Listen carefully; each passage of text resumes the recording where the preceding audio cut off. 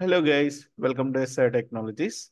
Today we are going to discuss PySpark continuation.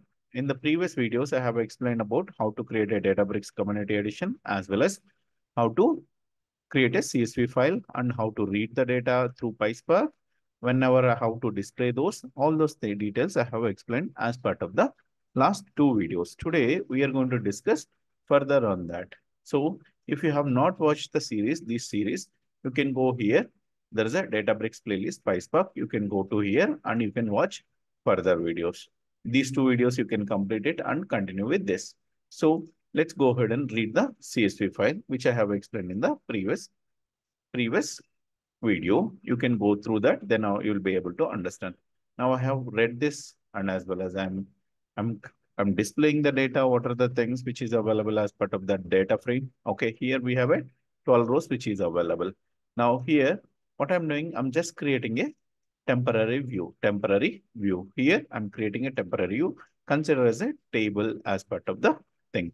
Now, how can you select the data? How can you select the data?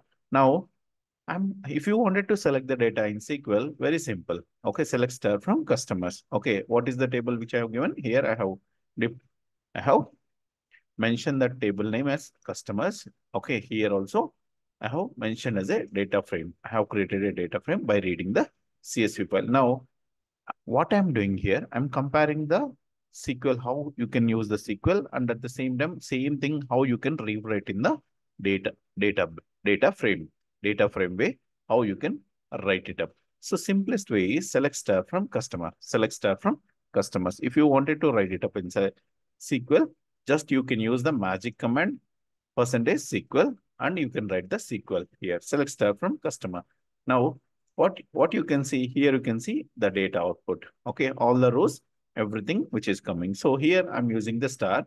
Star means all the columns and without having any filter condition. So it is going to print entire data. Now here you have done in SQL way. This is regularly whoever knows SQL, they can able to do that. How can I do that in PySpark? So the syntax is very simple. Okay, you have to use the DF. DF is nothing but a data frame which you have created. Okay, this is the data frame which you have created, DF. And once you created that DF, now here there is a method, nothing but a function which is available, select.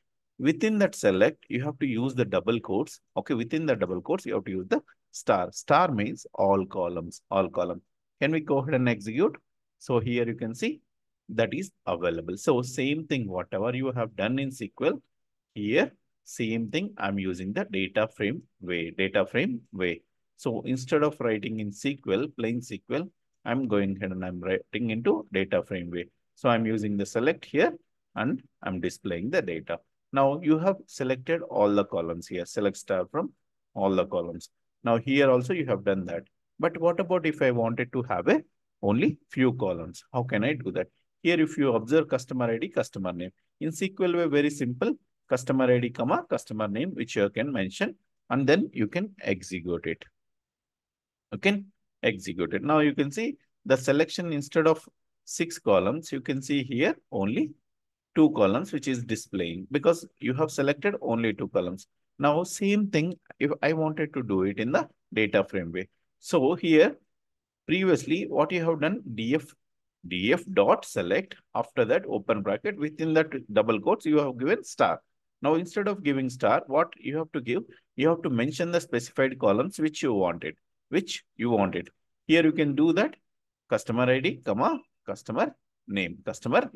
These columns should be mentioned within the double quotes, Let's go ahead and execute it. Now you can see here, this one and this one, both are working in a same way. Now you wanted to count the number of records which are available as part of the customers. How you can do that? By simply count of star. You can use the count of star. So you can run this, then you will be able to understand it. Here you can see 12. Here you can see 12. And at the same time, now you wanted to do that as part of the data frame way. So here you have to import the functions. This module, you have to import it. So once you import these functions, okay, I have used entire functions and importing every function here. So here, while you are doing, right, simply df dot select, and then you are using the count function. Within that, what you are doing, you are mentioning that within double quotes, and you are selecting all columns, which means it is going to count entire table data. Now you can see here 12 and here also 12. Now you wanted to do it based on the group by. Suppose I wanted to identify based on the country, how many records are present. For example, let's understand here data. Let me go to here top. India is present twice. And if you see here, right, remaining countries are present. Remaining countries are present. Here you can see India is present 4 times and rest of the countries are having only 1 time. Now you wanted to identify in India, okay, in India, okay, how many times India is present here? Okay, just we wanted to identify the count of country. So here simply what you can do, here you can use the group by. If you wanted to do that, simply select country, comma, count of star from customers, group by country. This is the thing which you are going to use it. So simply you can run it up that. So this is the SQL way which you can do it. But what about this particular thing, sir? How can I use that as part of the PySpark? Very simple. df dot group by, within double, you have to open that column name. Okay, you have to open the column name. It is going to take parameters. So here you have to provide the country. After that, you have to use the method is nothing but a count method. You have to use it. Automatically, it is going to give you the count. Now you can see here. Whatever the output which you are writing, right? Same equivalent to syntax data frame way, how you can write it up. See here, you can see Germany 1, France and India, you can see 4. Here also India 4. This is the way you can do that. Now here, you wanted to order the data as well. How can you order the data? Either you can use the order by clause in, where? Order by clause in SQL. So simply you can run it up here. Simply you can see here DESC means it is going to give you the highest to lowest. Here we are ordering based on the customer ID column. So if you don't give any DESC, automatically it is going to take what it is going to take. It is going to take the ascending order, smallest to largest. Now you can see, you can observe. At the same time, now you can see here, okay, if you wanted to do it ascending order, just you can mention as true. Okay, df dot order by, within brackets, you have to mention the column name as well as whether it's ascending is true or false. If it is a true means, automatically it is going to give you the smallest to largest. Now you can see it is giving smallest to largest. Now if you wanted to do it descending order, just you can mention as false.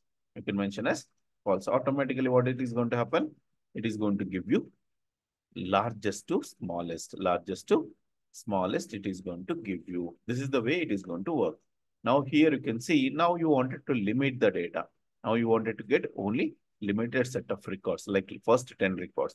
Now you can use the limit as part of the SQL. Now, at the same time, you wanted to do it with the data frame way. So here you can use that df.limit. So here I'm giving the, after df limit, within brackets, how many records you want, you can mention that. Just you can use this and you can do that. So you can get that 10 rows.